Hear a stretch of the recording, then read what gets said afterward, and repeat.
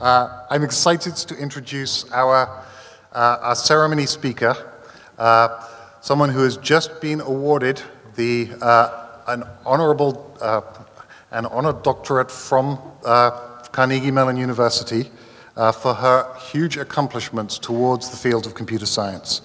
Shafi Goldwasser is an undergraduate alumna of Carnegie Mellon. She received her bachelor's degree in 1979 in mathematics. Why mathematics? Why not computer science? Because we actually didn't have a computer science department back then, which is hard to imagine. But she was one of the first generation of major computer scientists produced by this school. Even then, she was way ahead. She was also among the very few women studying computer science in those days. She went on to master's and PhD degrees from Berkeley, where her advisor was Turing Award winner Manuel Blum, who is now, of course, one of our esteemed members of faculty here at Carnegie Mellon University.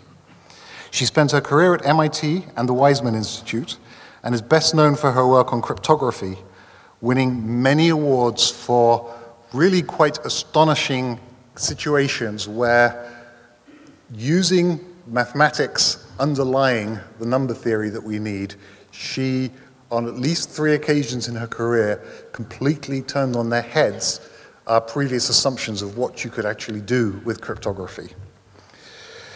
Among her many awards for this is the Turing Award, the highest possible award in the world of computer science in 2012, along with Silvio Micali, also a student of Manuel's. She recently took on the directorship of the Simons Institute for the Theory of Computing in Berkeley, where we're all expecting, and we know with full confidence, she will continue to lead in the field of computer science and create amazing new technology for us. So, please join me in welcoming Shafi to say a few words.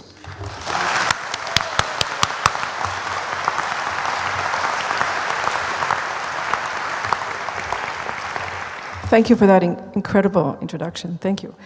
So, dear students, parents, colleagues, really standing here before you is very special for me because it does complete a circle in my life. I started my academic life here at Carnegie Mellon in 1976. I was a math major, and then later I was focused on computer science. I came from Israel, and it was somewhat of a whim to join my brother, who's here in the audience. Hi, Nathan. He was a math undergraduate here as well, and then he went to business school. And there weren't too many foreign students at the time at Carnegie Mellon. I think I've heard that now it's about 15% as undergraduates. And I still remember that somebody asked me in Skibo, which was the cafeteria then, when I said that I came from Israel, is whether my family has a camel. They didn't, and in fact, I didn't know anyone who did.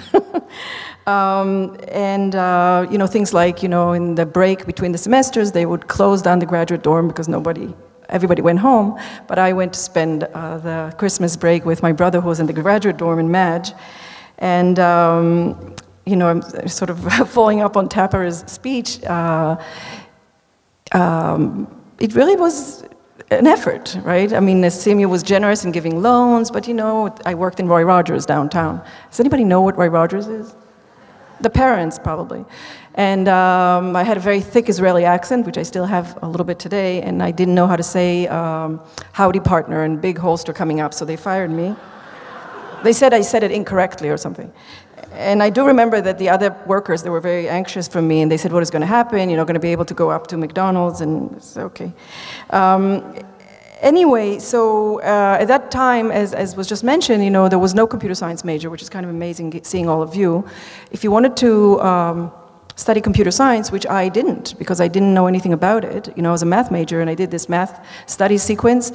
And then I heard about that there was this very good computer science department, and there was a computer science track. So that's what I did. I sort of went from the math studies sequence to take computer science courses.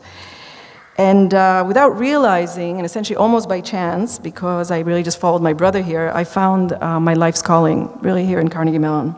I was exposed to the most amazing courses, teachers, ideas at Carnegie Mellon at the time. The field was truly beginning. You know, you never know that you're in the beginning, but I was at the beginning. And, you know, I remember classes with legendaries like Raj Reddy and Nico Haberman and Mary Shaw and John Bentley. And most of all, I started doing research here. So as an undergraduate, I worked on this project called CM Star. You probably don't know what it is. It was 16 small computers attached together with a shared memory. And the question was, how do you program such a thing, and what do you do with it even? What is it good for? And that is, I didn't realize that this was really a revolutionary question. Even today, we don't necessarily know all the answers to that, as a guy here knows. But this was thrown at me as an undergraduate, and to come up with some application on the CM Star, and I was working with a graduate student. And I thought, as probably a lot of you think when you start doing research, is that I just didn't know the answers, but somebody else knew the answers. But it's just not true. Nobody knew the answers. And I didn't realize how hard it was and how innovative it was. And this kind of brings me back to Carnegie Mellon as a whole. It's always been an incredibly innovative place. A pioneer in computer science, sort of from beginning to today. And I went to California because Raj Reddy, who really paid attention to me as an undergraduate, gave me a recommendation and got me this job at Rand in Santa Monica. And then I drove up the coast and fell in love with Berkeley. But my point being is that I was in Carnegie, I was at Berkeley, then I was at MIT, but I kept paying attention to what was happening at CMU. And there were all these things, this initiative that every student would have a personal computer. It started here. Then we adopted it at MIT with the Athena project. No Hands Across America, this autonomous vehicle, the robotics project. It just kept striking me that how original and innovative this place has always been. I guess you have now this artificial intelligence undergraduate major. It's also a first. The fact that there are international campuses all around the world of Carnegie Mellon, I think this is was pioneered here, this idea. So I don't know if you know that, but this is an incredibly innovative place. And you should pay attention in the future as you go along to see what happens here. And what else did I want to say that I remember here especially? So there's the innovation, there are these wonderful teachers, the fact that the people of Pittsburgh, which most of the undergraduates were from Pittsburgh then, had a fantastic sense of humor. I never knew people could be so funny, but they were. Another thing is that this is like the 76 to 79. There were very strong women mentors around here. There was Anita Jones, there was Mary Shaw, there were very powerful presence in the department. There were people that I looked up to. And I know this is still part of the conversation, but I didn't actually realize it at the time because these women were so kind of up front there and present.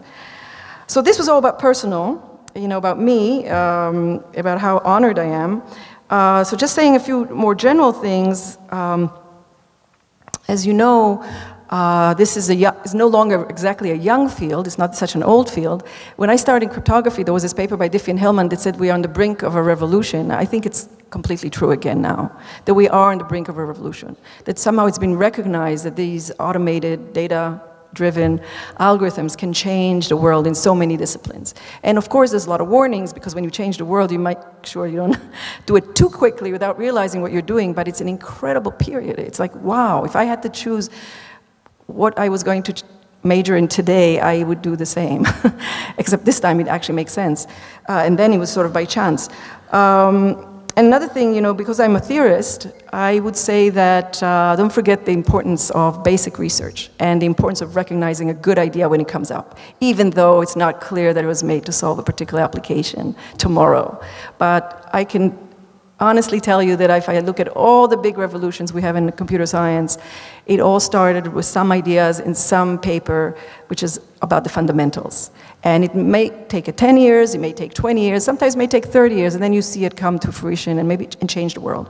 From impact on industry, impact on money, impact on government. Emmanuel was just telling me that maybe world peace, there is a lot that can be done. There's a lot of wisdom from the past, and you've got the wisdom to generate ideas for the future. So I want to congratulate you, and I'm going to keep watching what happens. Thank you.